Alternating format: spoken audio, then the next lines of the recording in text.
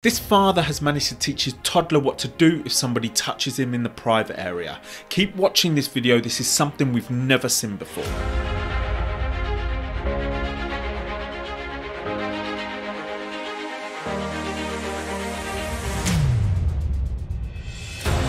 Okay, so I got sent this Instagram reel from one of my followers, and it shows how a father has managed to teach his toddler what to do if somebody touches him in certain areas of his body. I have watched it already. It's very, very interesting, and it leaves for a lot to be discussed. So let's watch it. It's like 30 seconds long. We'll watch it together and then we'll go through it. Okay. Halit Hanım, bizim özelimiz neresi? Başka? Peki bizim özelimizi kimler görebilir ve kimler dokunabilir? Anneanne, dinlenem annem. Tamam. Peki başkası özelimize dokunursa ne yapacağız? Öyle. Nasıl?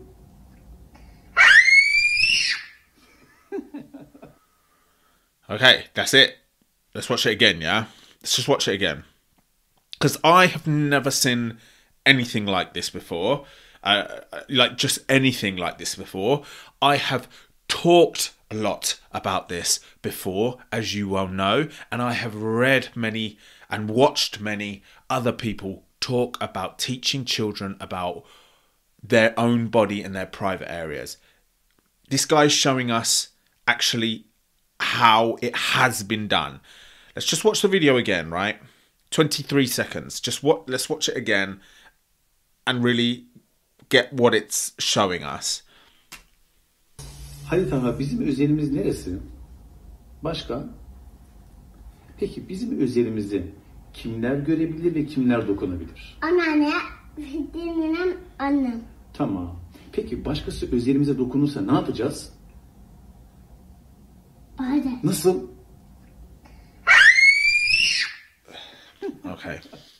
Okay. What to say first?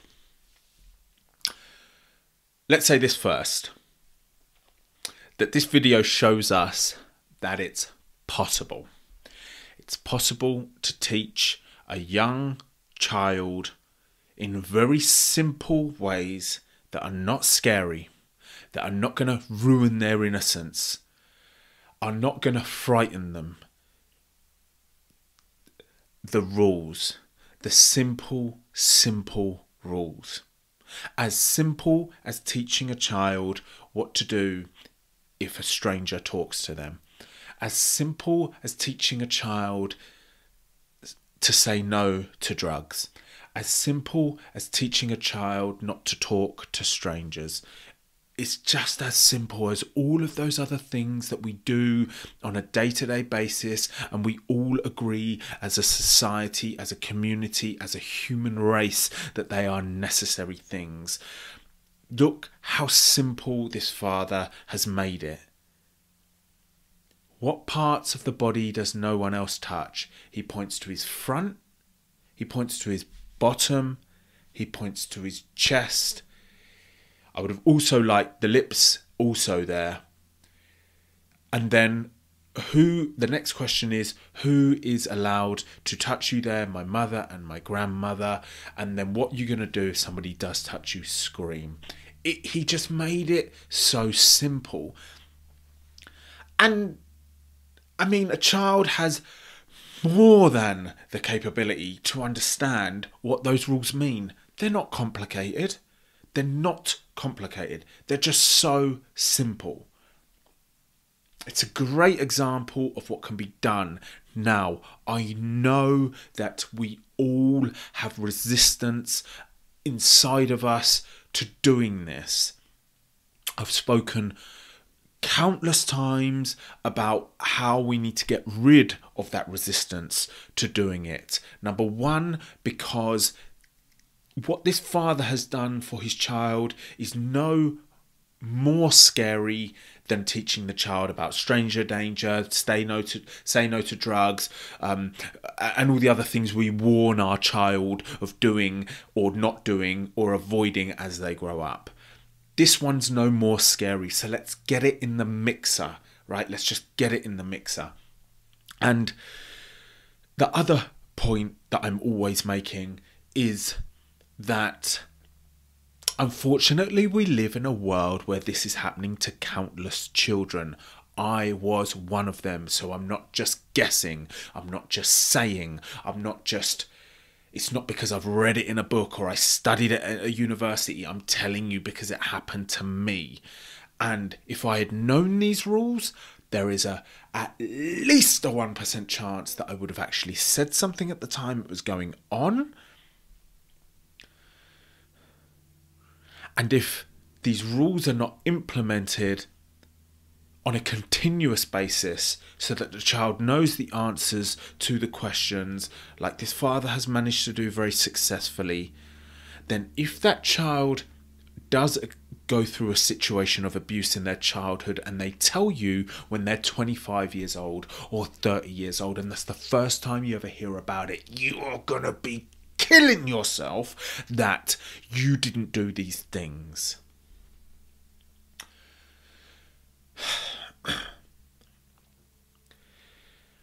And there's definitely going to be a percentage of the homes, the family homes, where some parents are just not going to do this for whatever reason. So then I wonder, when are we going to start getting this type of education into schools? I have heard that it is creeping in there, but I feel like we are still way behind the times. It's more important than any other subject that gets taught in schools. I've been thinking about this a lot recently because some of you may have seen on my social media platforms, on my Instagram, my Facebook, my Twitter, my LinkedIn, whichever one you are following me on following my content on, you would have heard that I am putting together a proposal to try to get into schools at the moment. And I am reading the curriculum to understand what currently is being taught in schools. And the more I dive into this, the more I know, and which confirms my thoughts, that this type of education is more important than any other subject that is taught in schools. Let's take the subjects that are taught every single day in schools.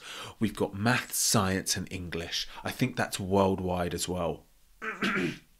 Maths, science and the home language that child is going to school in are taught every single day. Now, as a parent, as a family member who has children close to them, what one would you say is more of a catastrophe?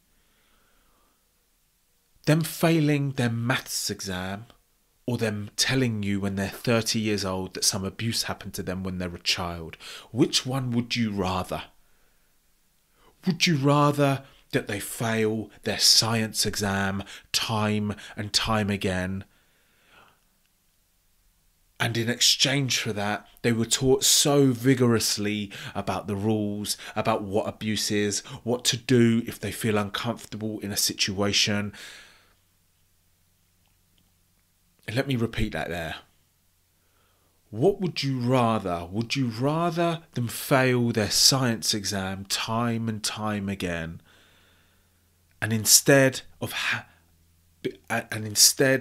had a better education on the rules around their body, what to do in abusive situations, what's allowed and what isn't, so that if they did come across that situation, they told you before it happened?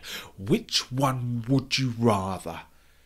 Nobody is saying they would rather the science exam be passed. But what is more predominant in the education system? English, science and maths. Nothing about abuse. When I'm having good days, I'm like, I'm going to change that. I'm going to change that. When I aim for the stars, I'm like, I'm going to get that changed.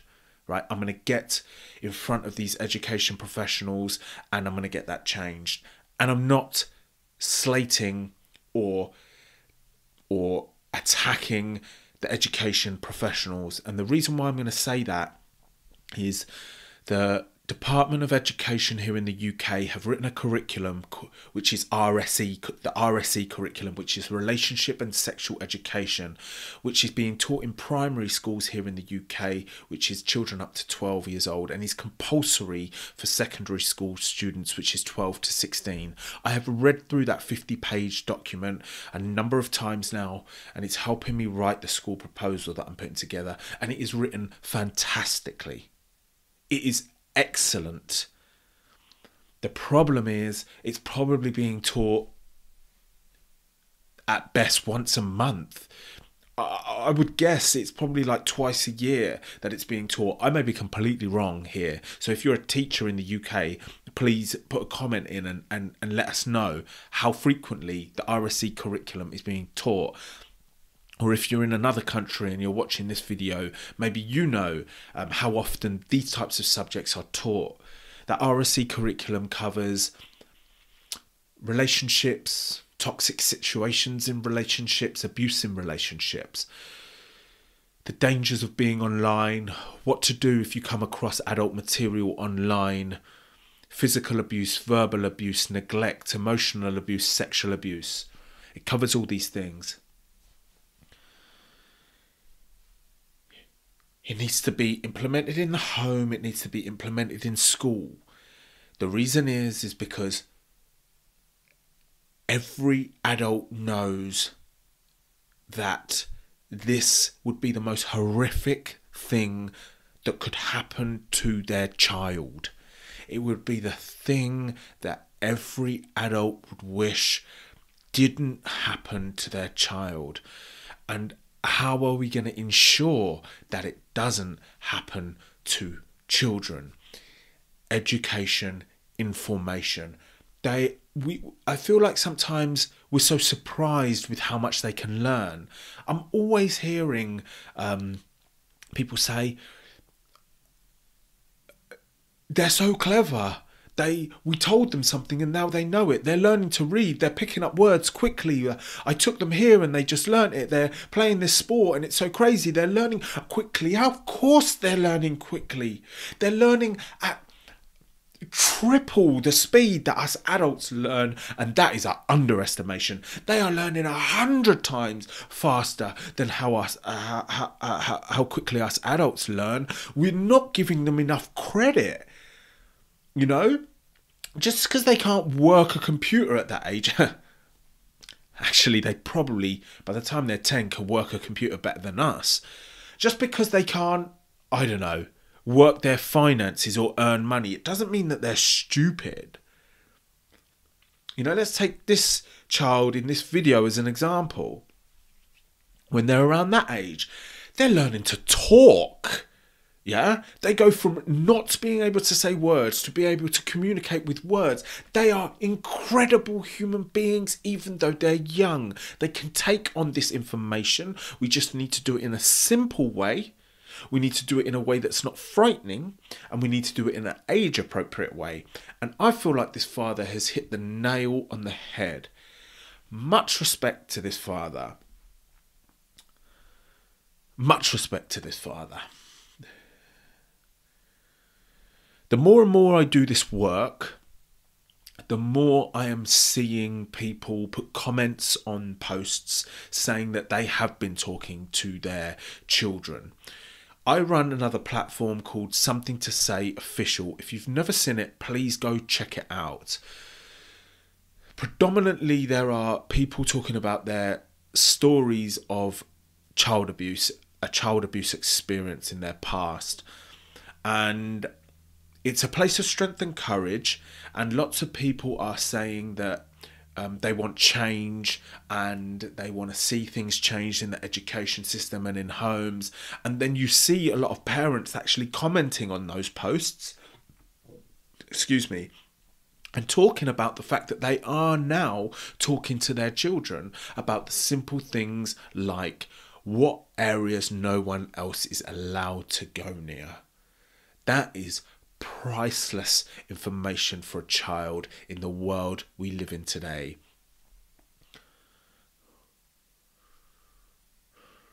And actually, the more I look at the dangers of being online when you're young and what you may come across and who you may be approached with, that information needs to be expanded on now, and children need to be talked to about what they may come across or who may approach them online. And the reason why I say that is because the majority of children are on tablets watching YouTube and playing games, and those platforms, anybody can create a profile and anybody can message anybody.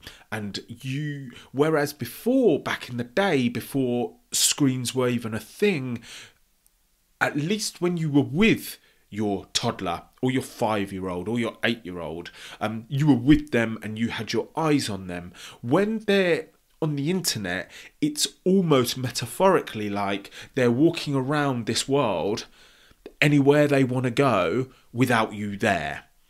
That's what it's like. So we have so much work to do. We have so much work to do, and it is an incredible challenge. It's a very motivating challenge. It's full of energy, it's full of inspiration.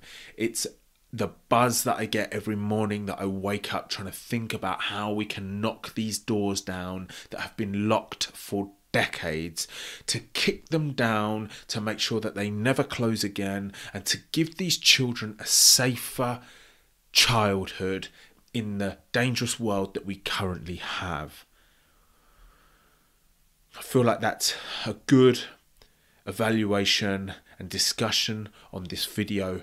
Let me know what you think about what this father has achieved, even if you think that he's gone too far with any aspect of it, even if there's a slightly something you disagree with it. But of course, if it's something you agree with, put a thumbs up in the comments section and let's see what people think. Thank you for watching. All the best.